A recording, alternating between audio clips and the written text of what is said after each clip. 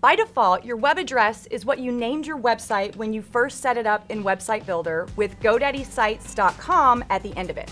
So for example, if you named your site That 70s Restaurant, then your web address will show as that70srestaurant.godaddysite.com or some variation of that if that exact domain name is already taken.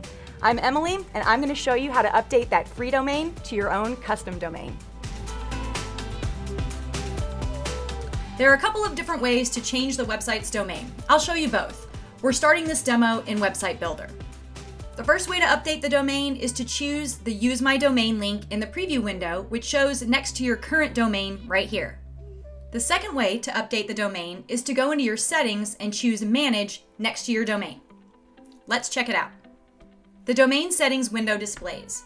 At this point, you have three options. You can choose a domain you've purchased by selecting the Choose a Domain link. You can click the Get a New Domain link, or you can use the free GoDaddy URL that was assigned when you created your website.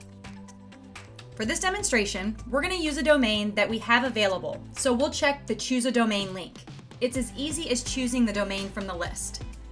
If you choose to use an external domain, you'll have to go to that external domain provider and change the IP address associated with that domain's A record. You can always ask that company for help if you need it.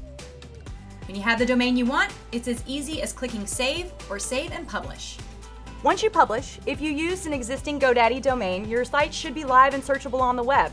If you use an external domain, it can take up to 72 hours before you see it live. I'm Emily. See you next time.